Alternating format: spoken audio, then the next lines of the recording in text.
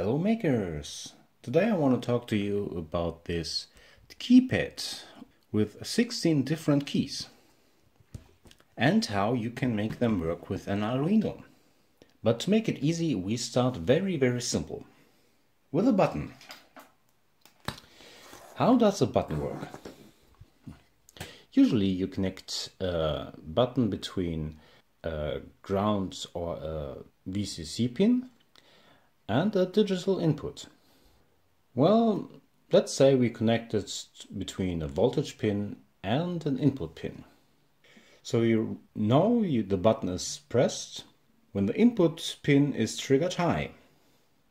Let's show you what I mean. I have here a little setup with a white and a blue LED. The white LED indicates the VCC. So I connect the one end of the button to the VCC and the other pin of the button to a digital input pin, which is indicated by this blue LED. And whenever I press the button, the blue light lights up, which means the digital input triggers high. Well, what if I want to add another button? Well, I need another input pin and I connect another button between VCC and the input pin. So I can check if one of two buttons is pressed.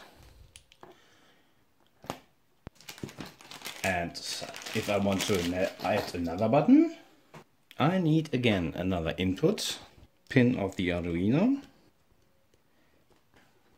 which I connect to the button.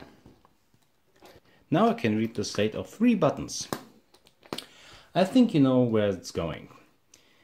With every other button I need an input pin, which has to be connected between VCC and the input pin. In case of this 16 button keypads, I theoretically would need 16 digital inputs for the Arduino, and to connect it to this touchpad I would need another pin for VCC. So one pin for VCC in and 16 connectors out. But we only have 8. How does this work? Well, this is a connection matrix.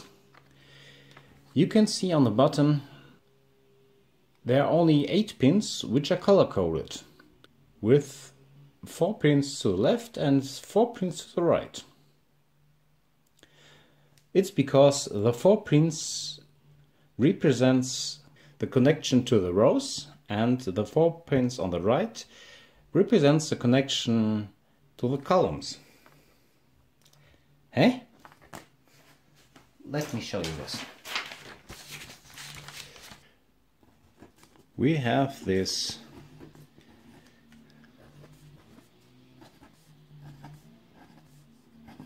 "16 buttons.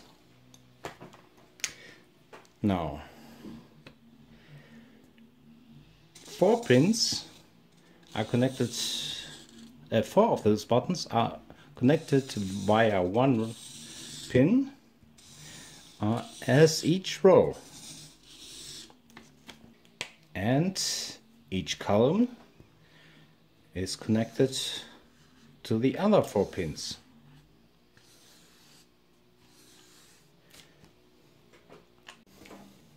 So if you want to know which button is pressed, you have to measure between which of the 4 on the left and on the right is a connection.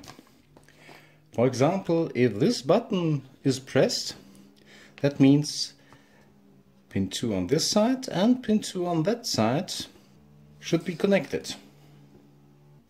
So one of them has to connect to 5 volt and one to the digital input pin. But we can't connect all those 4 pins to 5 volt at the same time. Because if you connect all 4 pins to 5 volt, we don't know if the pin this button, this button, this button, or this button, which is a little out of alignment, is pressed. I'll show you how we can solve this.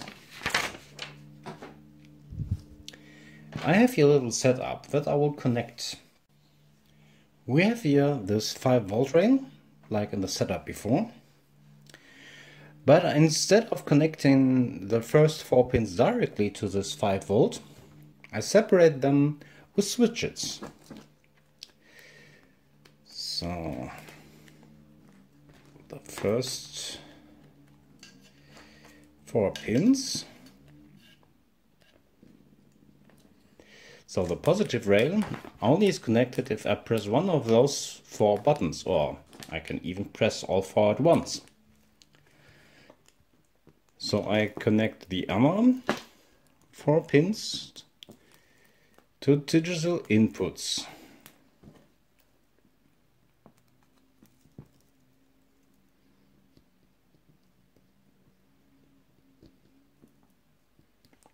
So if I press the first button, I know when the first LED lights on the other side, it's the digit 1 pressed.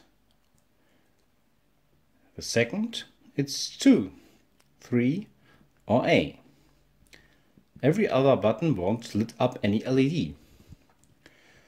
So again, if I press the second, the first row won't be active, but the second row will indicate which button is pressed. If I press the third button, I can only use buttons in the third row, and the fourth, I can use only buttons in the fourth row. How do we achieve that? Well, we can control those buttons with digital output pins. Each digital input pin can work as an output pin. So we should connect the first 4 pins of the pad to digital pins and declare them as outputs. The other 4 we connect also to digital pins, but declare them as input. So we write a program that pulls each of the 4 pins to high for a short period and reset it to low. And while set to high, we read all other 4 pins out and check which of those 4 other pins is receiving a high signal. Let's show you what I mean. The program should work like this. First digital pin high, all others low, and read out those 4 pins. If none of those pins active, no button of the first row is touched. Second, check the second row. Third, check the third row. Fourth, check the fourth row. Now, no button is pressed. So I will press button 5. And again, I will resume my program. I press first row. None of the buttons lit up. I press the second row. The second input reacts, so I'm pressing the second button in the second row. That is correct. Checking again. Let's do another test without the touchpad out of focus. I put a second touchpad here, and can you guess which button is pressed?